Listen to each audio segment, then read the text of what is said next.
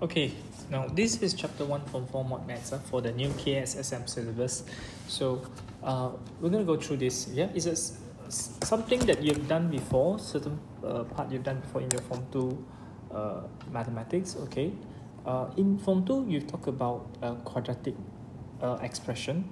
Maybe I would just go through a little bit of this. So when you have a term x, okay, and we add a 3 in front, this 3 is called the coefficient.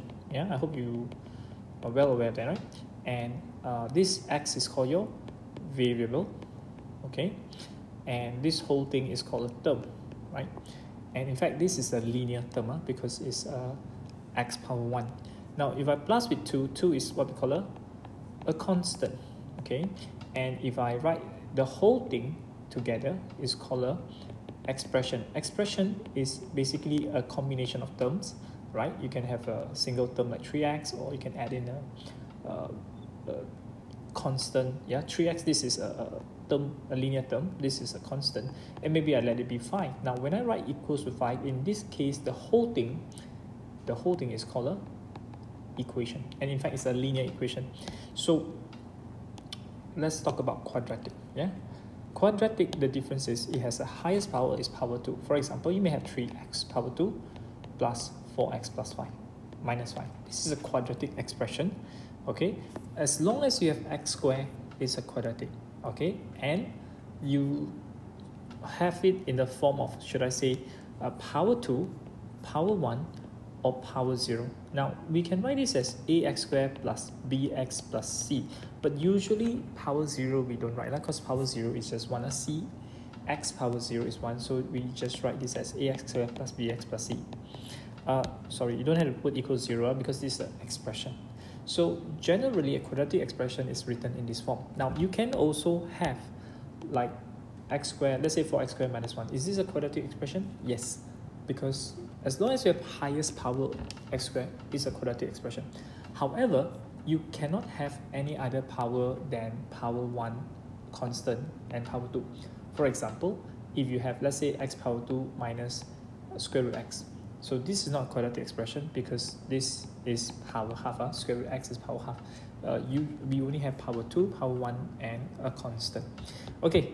I'll just go straight to one example. Yeah, so example number 1. So which of the following expression are quadratic expression? Answer A is yes, because it's in the form of ax squared plus bx plus c. Now B, is it quadratic? No, because the highest power is 1. This is linear. C, is this a quadratic expression? No, because you have this. Now when I write 2 over x, it simply means 2x power negative 1, so it has power negative. So no, it's not a quadratic expression. Okay, let's look at self-test 1. This is also fairly simple. The first one, is this a quadratic expression? No, because this is x power 3. Notice that not? Yeah, only power 2. B is a quadratic expression.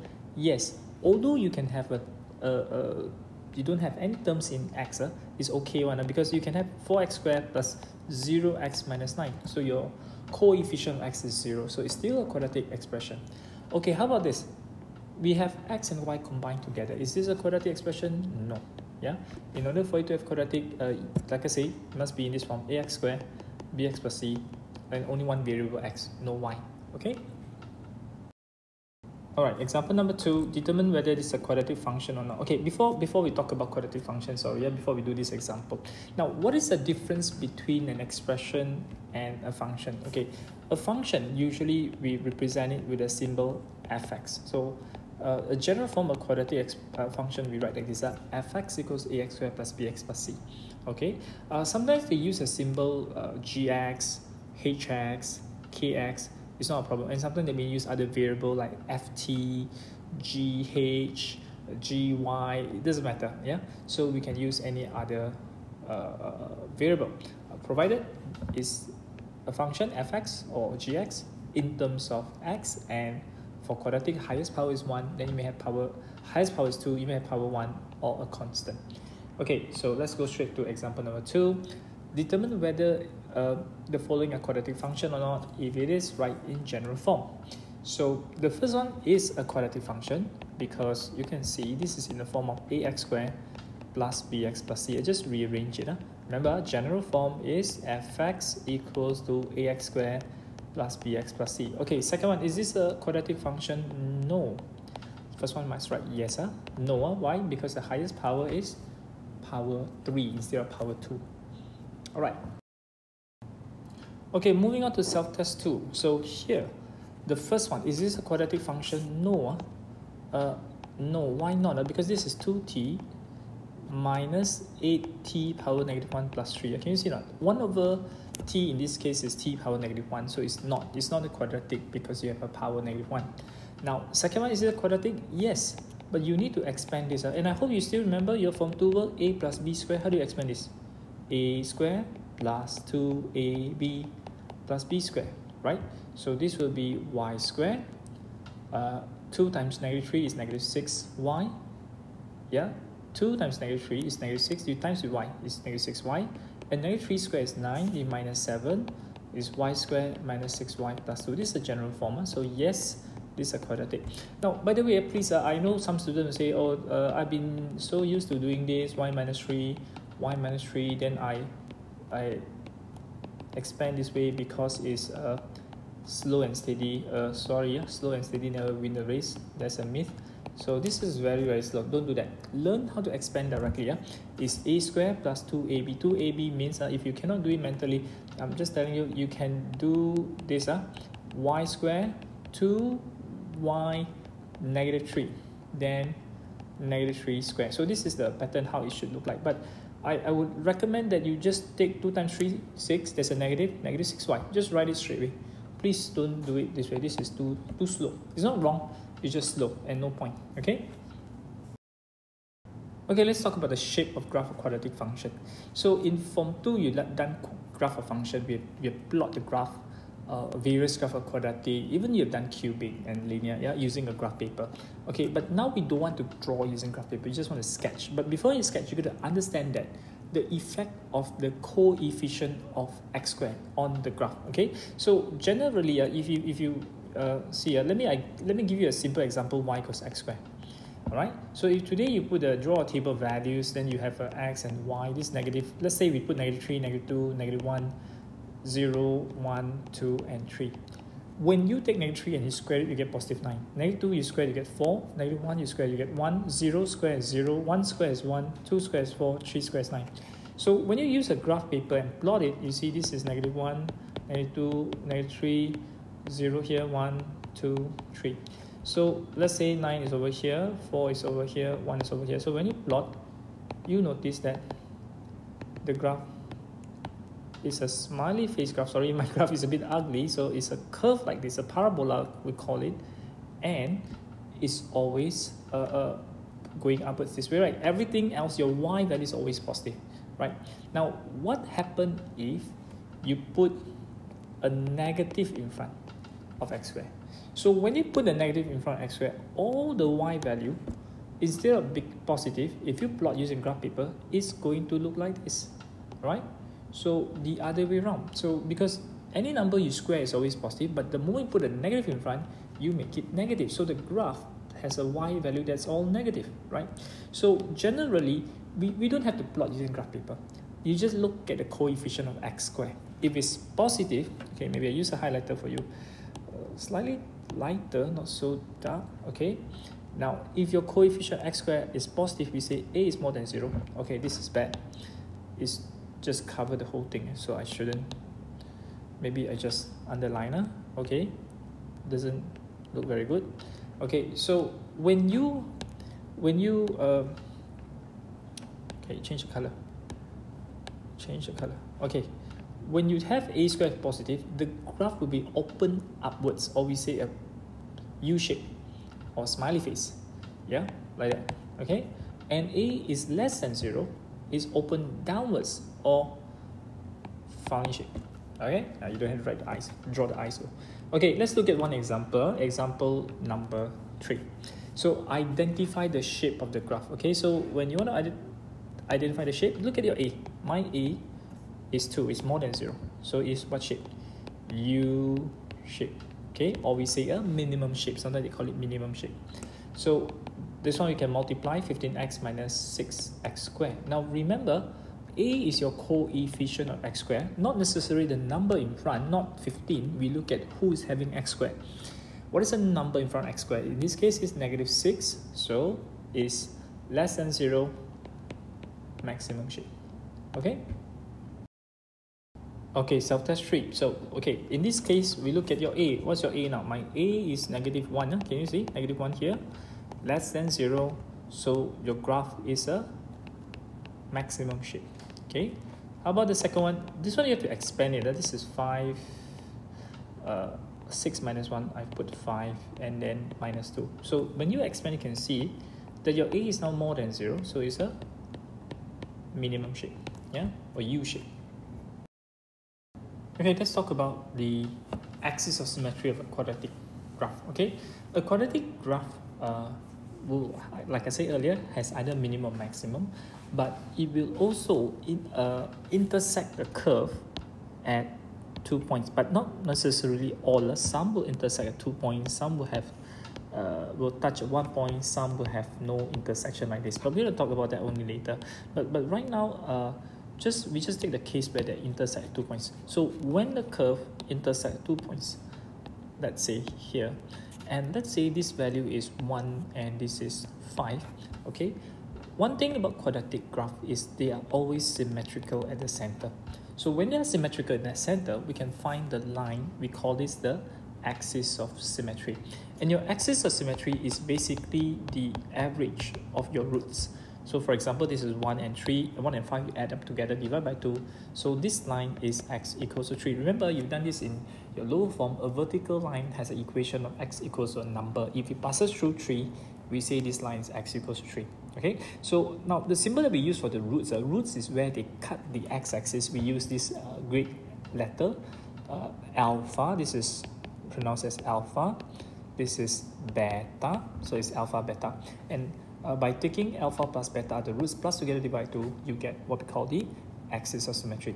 And once you get this axis of symmetry, you can sub inside the equation of the curve.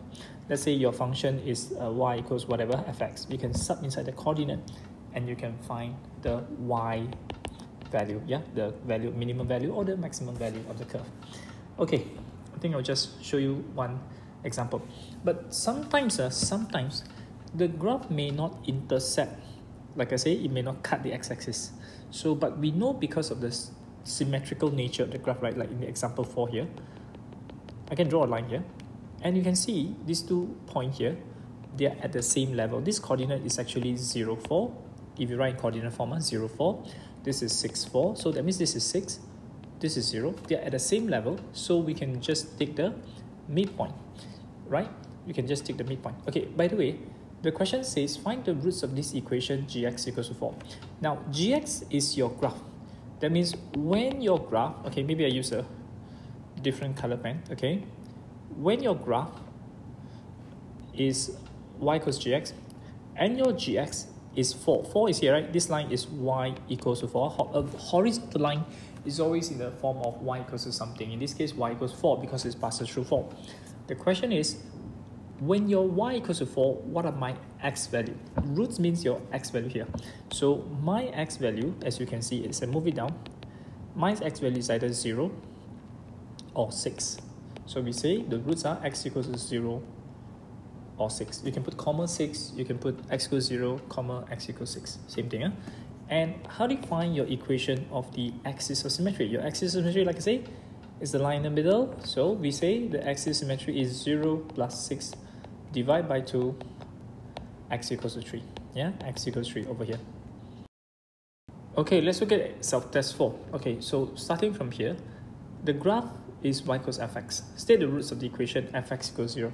Now, your fx is your curve here. Maybe I highlight for you using a blue pen. This is your graph fx.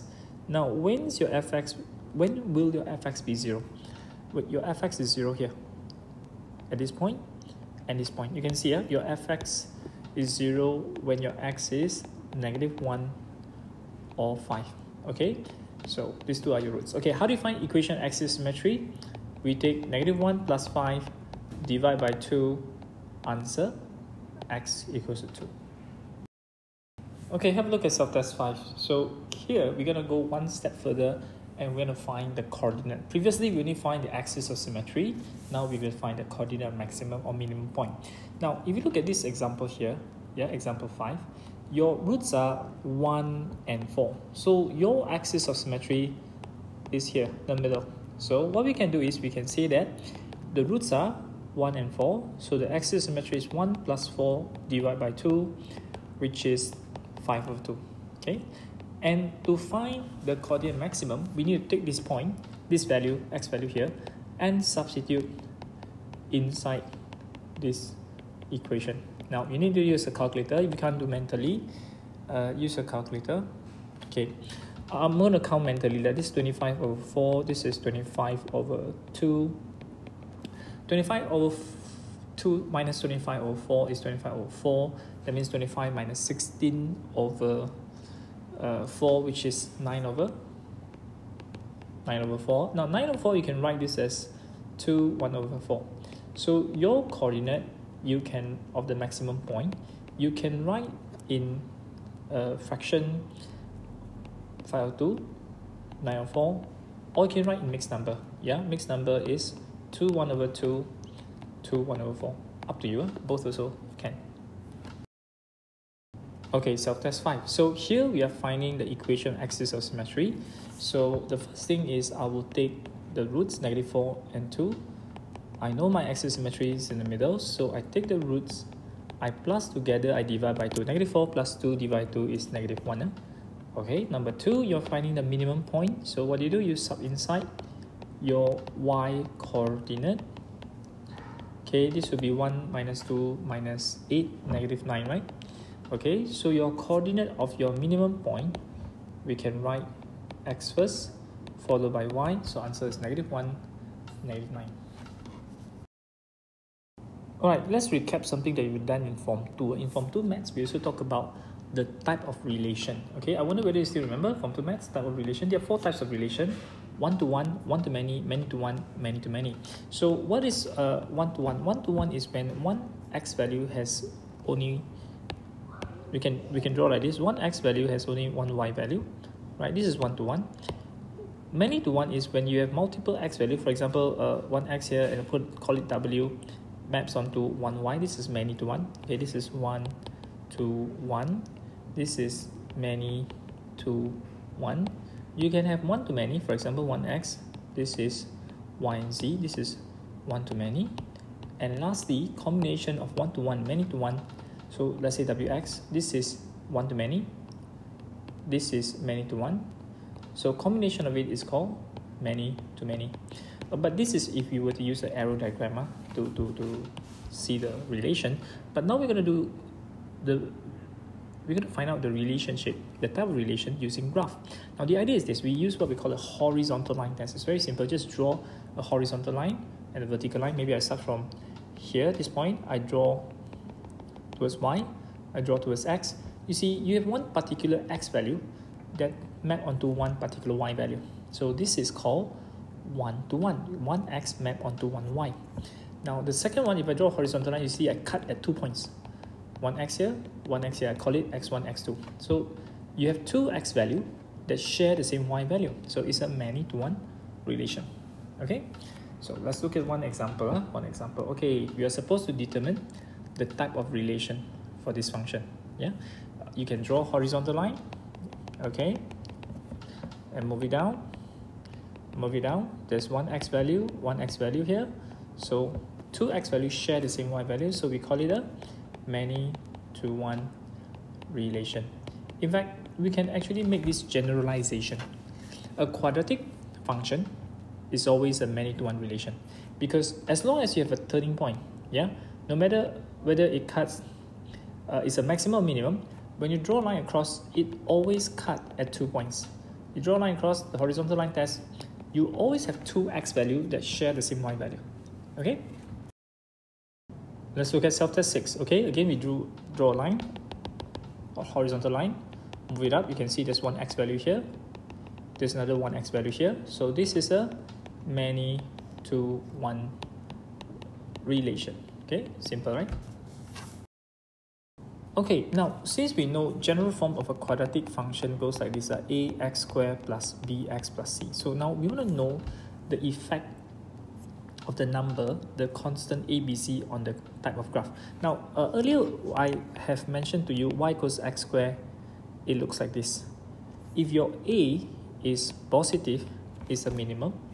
If your A is negative, it has a maximum shape, or you can call it a frowny face, yeah, shape. This one is a minimum. We call it a minimum because it has a lowest point, or a smiley face. This is a maximum, we call it, because it has a frowny face line. Okay, so if A is positive, minimum. A is negative, maximum. Now, what happens if you have A value that is bigger than 1 or smaller than 1? Now here, regardless whether it's positive or negative, we are interested in the magnitude. Now this symbol here, we call it a modulus, means magnitude. Yeah, it doesn't matter whether A is positive or negative. Okay, example, y equals to 2x squared. Now if you have 2x squared, the graph is actually narrower, or you can say the width is smaller. Yeah, narrower, yeah, or width is smaller. Now let me draw another graph. Let's say I draw the normal y equals x squared. The red line is y equals x squared. The blue line, the black line is y equals 2x squared. Now if I were to add in here, when this is x equals 1, normally x squared, if I draw a dotted line, your y is 1. Yeah, when you sub x equals 1, your y is 1.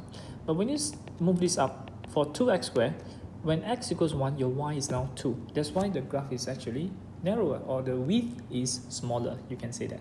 Now, on the other hand, if you have y equals to half x squared, maybe I draw another one here, okay, the graph will now be broader, half x squared. Okay, let's contrast or compare with the normal x squared. Say normal x squared is this, y equals to x squared. All right, and I draw a dotted line here. So normally when x is 1, your y is 1. But now when x is 1, your y is only half for half x squared. So the graph in this case is actually broader, or we say the width increases. Now this not only works for positive x squared, like I say, negative x squared is the same thing. If let's say I have a graph like this, this is negative 2x squared, so it's actually narrower. And what if I have a like that, negative 1 over 3 x squared, so it's actually broader. Alright, so this is the first two. Now the next one, let's talk about B. Now B actually determines the position of your axis of symmetry, whether it's on the left or on the right. Okay, so generally, okay guys, for A more than 0, for A, okay, I need to use a black pen. For A more than 0, if your B is also positive, the graph supposed to be on the right. Okay, I start with the left negative first. The graph, your B is negative, the graph is on the right. Okay, for example, if I give you y equals to x squared minus 2x, A is positive, B is negative, your graph is on the right hand side of your y-axis.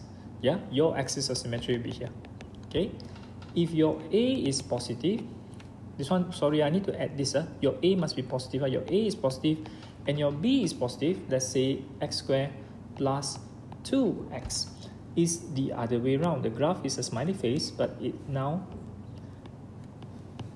has the axis of symmetry on the left hand side. The graph is more towards the left, shifted to the left. Okay, right? Not the entire graph on the left though. Yeah, it can part of it can be on the right. Okay, so the main thing is your axis of symmetry is on the left. This is left, this is right. Okay, maybe I just add in this on my notes.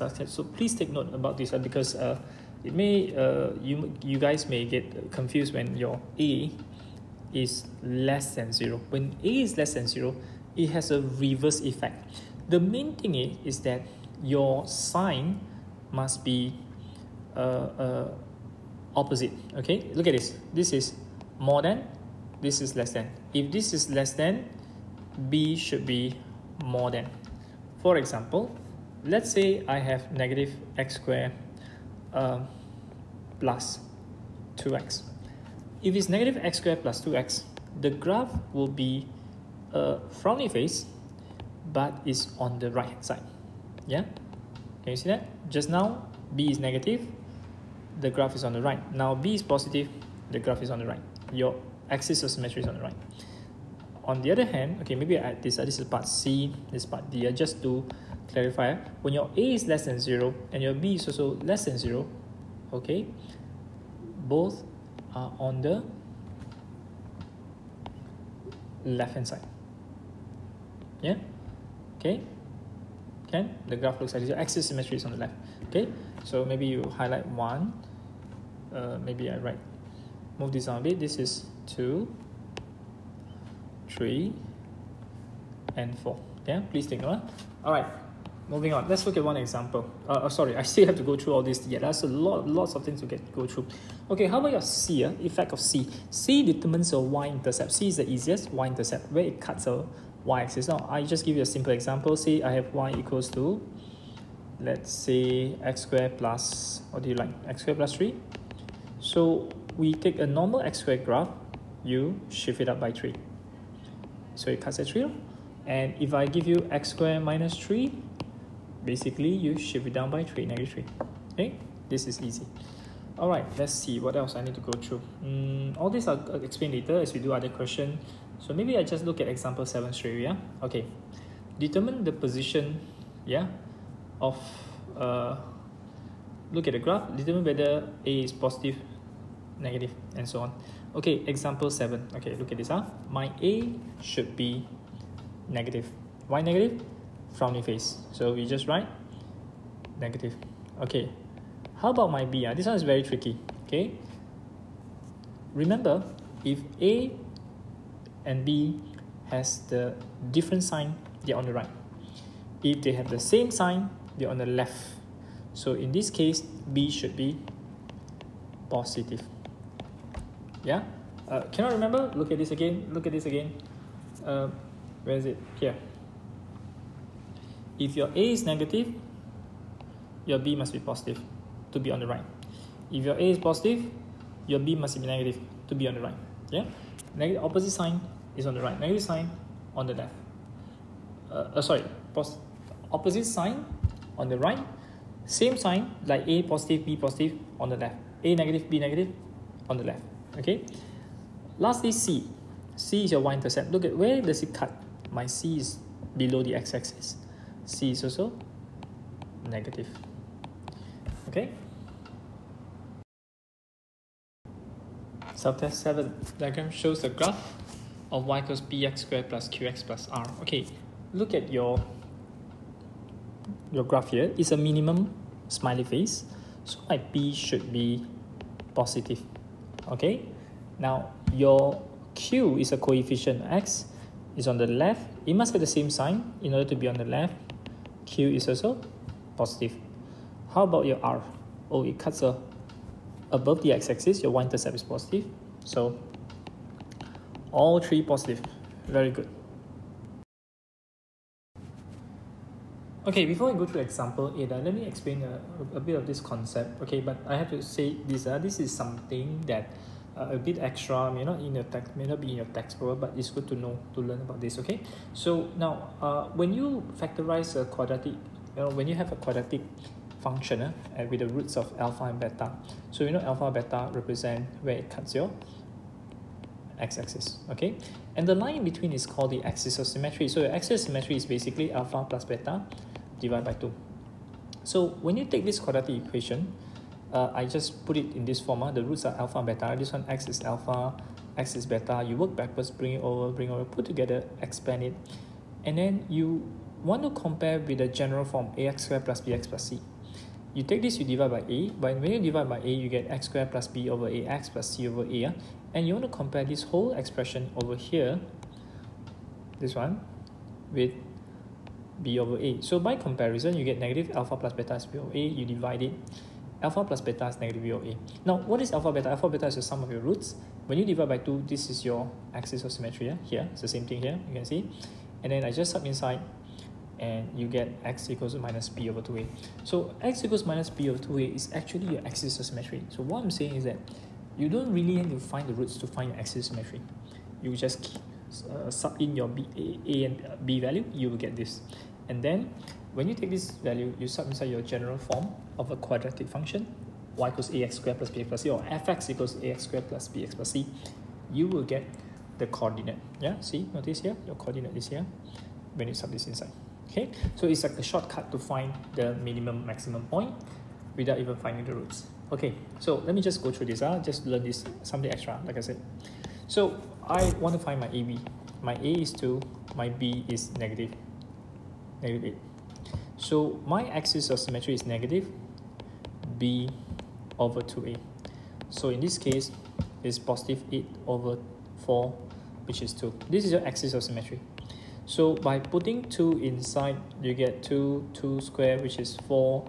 8 times 2 is 16. So this will be 8 minus 16 plus 3, negative 5, right? Okay. So your coordinate or your minimum point or maximum point is 2 minus 5. Now, how do you know whether it's minimum maximum?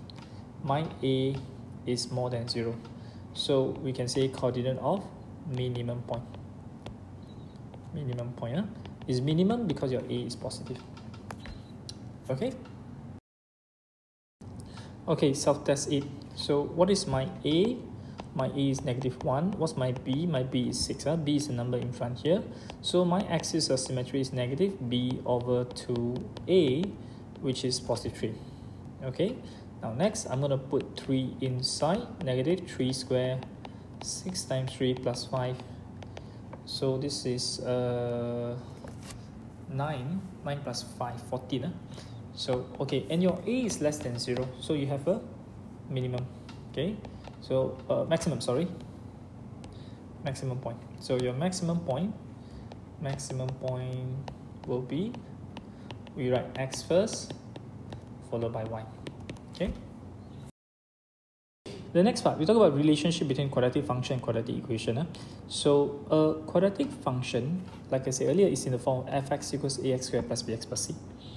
When you replace your fx with, let's say, a constant k, and you can rearrange it in this form, it becomes a quadratic equation. For example, fx equals to 3x squared minus 4x plus 5. So when I write 3x squared minus 4x plus 5, then let's say I equate this with, let's say, 6. So when I bring over, you get 3x squared minus 4x minus 1 equals to 0 now, right? So this is now a quadratic equation. Let's look at one example. Okay, so example number 9, they say form a quadratic function representing the product of two consecutive odd numbers in the form of this. Okay, now what do they mean by two consecutive odd number? So here's the thing, do you know exactly what is that odd number? We don't know. So we let the first odd number be x. Okay, normally we have to represent it using unknown. Now we know odd number, we have to skip the next number. For example, my first odd number is 5. My next odd number will be, we cannot take 6, we have to take 7. So how do you go from 5 to 7? Then the second odd number will be what? The next odd number should be x plus 2, right? You go to plus 2, you cannot plus 1. Plus 1, you get an even number. So you got to skip one step, right? One number, one integer. So when you want to write this in the form of function, because the question says product means multiplication of these two, we can write this as fx. Your fx should be x plus 2. So you can expand this and write x squared plus 2x, and this will be your quadratic function. Okay, B. Given that the product of the two consecutive odd number is 195, form a quadratic equation in this form: ax squared plus bx plus c equals 0. Okay, so what we can do is we can write fx, here's a product of 195. So we let x squared plus 2x equals to 195, bring it over, let it be 0. Do you have to solve this? No, you don't have to solve it. You just want to write in this form. Okay? Subtest 9. Form a quadratic function representing the difference between the square of an integer with twice the value of the integer. Now this one sounds very confusing. So maybe we say the integer, we let the integer be x. Okay, square of the integer will be x squared. Twice the value of the integer, twice the value means what? 2x. And the questions want the difference. The difference is, let me write the function straight away, fx. The difference between the square of the integer with the twice the value of the integer. So that means the difference between x squared and 2x. Understand? If you find it hard to do it one shot, just do one by one. Yeah? Let the integer be x, square of it is x squared, twice the value is 2x, difference means x squared minus 2x. Okay, B. Given the difference is 63, form a quadratic equation. So my fx is now 63. So we say x squared minus 2x equals 63. Bring it over, let it be 0. That's your answer, yeah? In the general form. Okay, example 10. Diagram shows a trapezium. Form a quadratic function representing the area of trapezium in terms of x. Okay, all right. We know that area of trapezium is given by, area of trapezium is half sum of parallel side, maybe I put a plus b, times height h. So we can say this area is half, your parallel sides will be these two, 3x minus 2 plus x times your height is x plus 1. So let us simplify this. This will be 4x minus 2 and x plus 1. I think we can expand this, expand first, then you divide by 2. Or you want to divide by 2 first, also can. Maybe I expand first, half. This will be 4x squared. Okay, I hope you can do this mentally. 4x minus 2x, which is still 2x. Then minus 2 times with 1 negative 2. Whatever we get, we divide by 2. So that's your A. Okay, first part. B. Given that area is 10, form a quadratic equation this form. So your area is now 10. So to form the equation, just bring this over, negative 11. Subtest 10. The given diagram shows a square-based cuboid. Okay, form a quadratic function representing the total surface area of the cuboid in terms of x. Okay, now when you open up the cuboid, right, you know that you should have 6 faces. The faces are top, bottom. Okay, this bottom is below here, left, right, front, and back. So you have 6 faces. So what we want to do is we want to put together the area, total surface area. Okay, let's start with the top and bottom. So you can see that these two can multiply together, right? It's actually x plus 2 squared. And since top and bottom are the same, so I times 2. Okay, now good news is left, right, front, back, they are actually the same because these two has the same length. So let's say if you observe this, the front is 6 times x plus 2. Your left and right also x plus 2 times 6. So we can say that we have 4 of this, 6 and x plus 2. Okay, so with that I can expand. Let me expand the first one. This is x squared plus 4x plus 4. This is 24. Okay, I do a bit slower here. I just times this together first. Expand 2x squared, 8x plus 8, 24x plus 48. Put together, this is 32x plus 56. Okay, then they say the total surface area of the cuboid is 320. Now we can let this be 320. but got to rearrange the equation. 320 minus 56, this will give us 2864. And notice we can divide everybody by 2. We can simplify to the lowest term, right? So x squared plus 16x minus 132 equals 0.